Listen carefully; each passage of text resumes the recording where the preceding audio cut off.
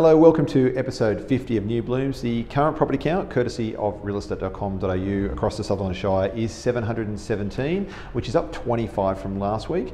And the new properties this week are 12 Thorpe Road, Warrenora, which is a 5-bed, 2-bath, 3-car house. That's a friendly auction on site on Saturday the 18th of April, and you can see that this Saturday from 9 a.m. to 9:30 a.m.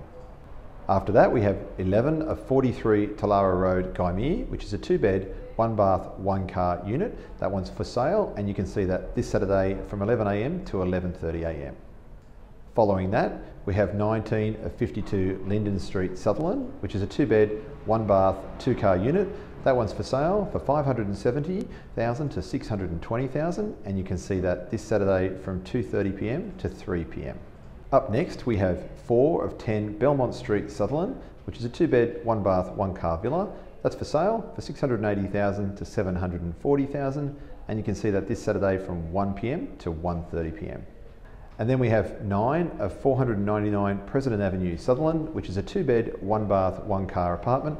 That's for sale for $630,000 to $670,000, and you can see that this Saturday from 1:45 p.m. to 2:15 p.m. And lastly, we have 9 Sianda Drive, Kareela, which is our database exclusive property for this week. And that's a 4-bed, 2-bath, 2-car house. And you can see that this Saturday from 10 a.m. to 10:30 a.m. And this week's buy tip is, in light of the current situation, our office will be adopting our safety measures with all our open homes. Additionally, leading up to Easter, we will have a bunch of off-market properties available. So stay tuned for New Blooms episodes to see those properties, and of course, contact me directly for all the information on those properties. And until next week, thanks for watching.